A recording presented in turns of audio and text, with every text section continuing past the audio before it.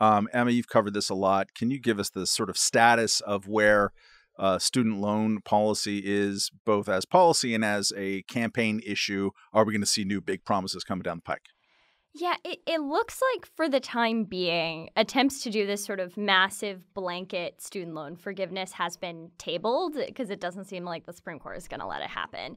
However, that does not mean that the Biden administration will not find a way to spend billions and billions of dollars forgiving student loans because one of the rule changes that they made when they originally announced the blanket student loan forgiveness in 2022, I want to say, was changes to the income-driven repayment program. This is kind of complicated, wonky stuff, but basically there are programs that you can have basically your student loan payment pegged to a certain percentage of your discretionary income. And the Biden administration changed that, the most popular plan, to be absurdly generous. So it used to be that if you were in this plan, you would have your payments would be 10% of your discretionary income defined as 150% of the federal poverty rate, and you would pay that for 20 years. Now it is 10 years of paying 5% of your discretionary income defined as 225% of the federal poverty rate. And so basically what this means is that people enrolled in this plan are going to end up paying back freakishly small amounts of what they actually borrowed. And what this means is that with this new IDR, federal student loans are basically grants, which, is going to end up making the problem of colleges costing too much, particularly graduate schools, people borrowing too much, particularly for graduate school. If you want to hear this in even more detail, I have a feature about it in the newest issue of wonderful glossy Reason magazine. But basically, it's going to incentivize colleges to keep hiking their prices and cause what student loan crisis we have to continue to exist and get even worse. So this thing that's supposed to solve, quote unquote, solve the student loan crisis is in fact going to make it much worse.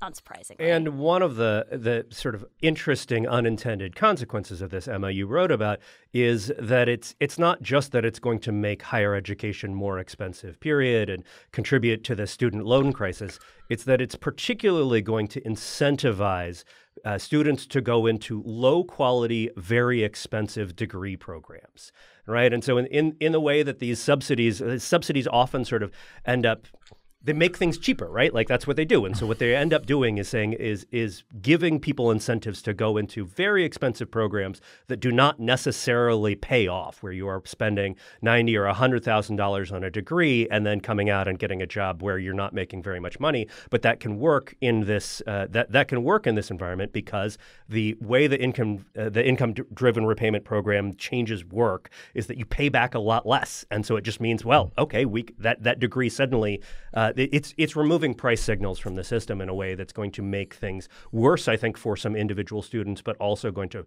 probably reduce the quality of at least some number of degrees over time. I would like to see a Truth and Reconciliation Commission with student loans so that if you get forgiven, you have to sit down across the table from taxpayers who didn't go to college, who paid for you to go to college, and, kind of just work things out. What's great about Emma's piece, which I recommend everybody read, is that it focuses on graduate school.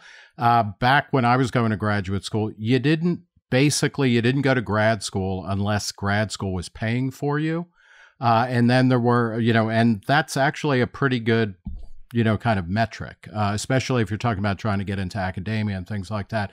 But the vast multiplication of kind of MA programs, in particular terminal MAs, that people think they need in order to get a good job now, because you hear this all the time that, graduating college is like what graduating high school used to be.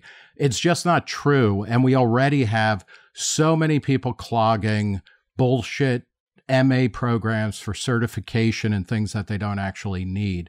It's huge. And that's such a big factor in the top line number of student loan debt when you hear it. And it also throws in people who go to law school and people who go to medical school. And it's like, fuck them. They are doing something that they will pay for. Their jobs will pay for or not. But why anybody should be subsidizing something like that is beyond me. And I think Emma's story is good because it really lays bare both the scope of a lot of that, but also the ways in which it is setting up a future problem by incentivizing people, not people, but subsidizing marginal programs with degrees that are really not worth what they already cost. That was a clip from the latest episode of the Reason Roundtable. To watch another clip, click here. To watch the whole episode, click here, and make sure to subscribe to the Reason Roundtable. You'll be glad you did.